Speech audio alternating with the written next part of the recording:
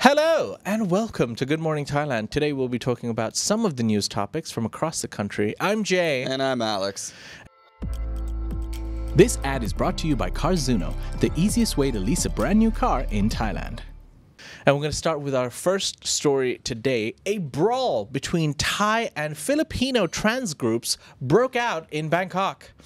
Chaos erupted early outside a hotel on Sukhumvit Soi 11 in Bangkok when a violent confrontation broke out between Thai and Filipino ladyboys. The conflict was sparked by an incident on March the 5th involving the assault and robbery of a Thai ladyboy by around 20 Filipino ladyboys, leading the Thai group to demand justice. The situation escalated as hundreds of Thai individuals gathered in front of the hotel, shouting nationalistic slogans and demanding the Filipinos leave, which resulted in a tense standoff. Despite police efforts to mediate, violence ensued when the Thai group attacked the Filipinos, leading to police intervention and the arrest of an unspecified number of participants. The ordeal, which saw the police struggling to maintain order and prevent further violence, ended with several individuals being detained and transported to Lumpini police station, though the extent of injuries and the total number of arrests remain unclear. Alex, what's going on? Why do the Thai and Filipino ladyboys not get along?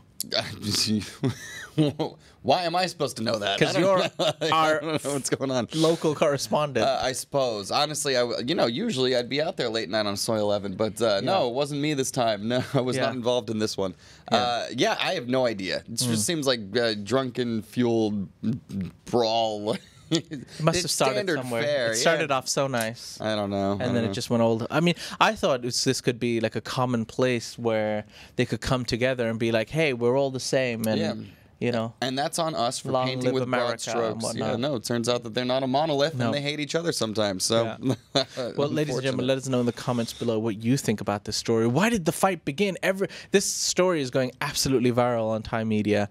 So let us know your comments. Anyway, so Elon Musk is now eyeing Thailand as the new site for its EV factory.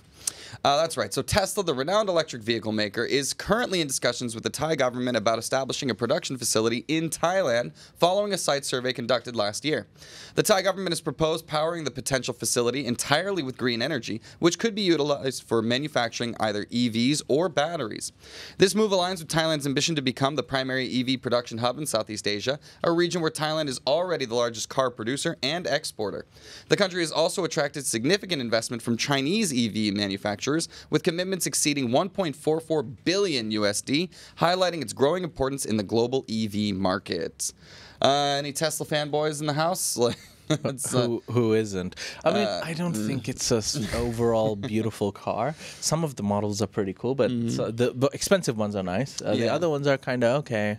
I don't get the same Tesla hype as maybe in America. It's almost a statement in America, like, yo, I got a Tesla. Like, oh, damn, you got so much money. Yeah, it's like the Ferrari of Gen Z. Sure. Yeah, it's about setting up the infrastructure, though, for these EVs. Now, in the city, it's pretty good, but around Thailand, I think there's still some growth to be done. But it's such a funny I don't know. Tesla's just such a weird company because it's such an overinflated stock price, and news like this will probably make it bubble up again. But if you're playing the stock market, might be some news. You got to get a motorbike, bro. It's not for me.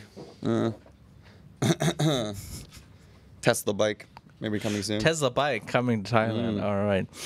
Ladies and gentlemen, we're now going to move on to our next story to dip our toes in a little bit of politics.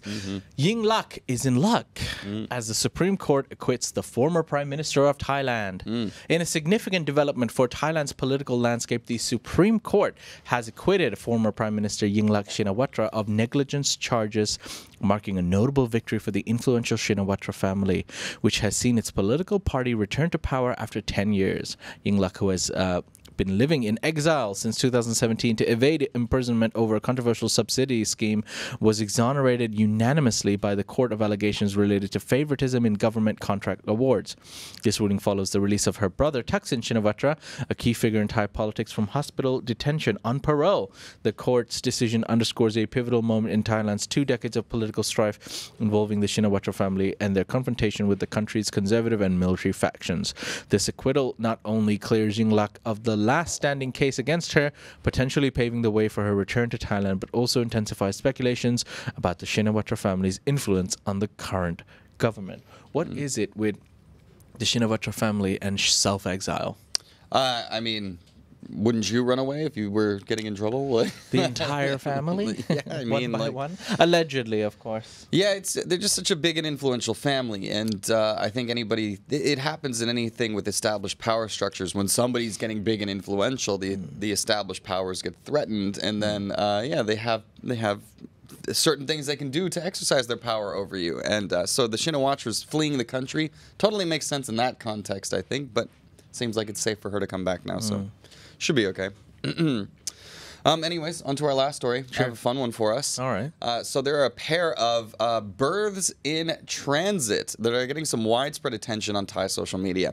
That's right. So in a series of extraordinary events in Thailand, 2 unusual births captured widespread attention. Kun Titiwan was on a routine journey to a temple in Ayutthaya when it turned unforgettable as a pregnant woman she had just met gave birth in her car. The incident occurred after Titiwan was flagged down by the woman's partner for an urgent ride to the hospital, leading to the baby's delivery in the vehicle. An experience Titiwan shared on Facebook, expressing gratitude for being part of such a miraculous event. Meanwhile, in the skies between Taipei and Bangkok, pilot Kun Jakarin added an unexpected title to his career by delivering a baby boy mid-flight. After being informed by his cabin crew of a woman in labor, Jakarin, with 18 years of flying experience, assisted in the birth, leaving the plane under his co-pilot's control. Both the mother and the newborn, whimsically nicknamed Sky, landed safely, making a proud moment for Jakarin in an unforgettable story of birth in the air. These incidents, one on the road and the other thousands of feet up in the sky, highlight the unpredictability of life and the extraordinary circumstances under which new lives can come into the world.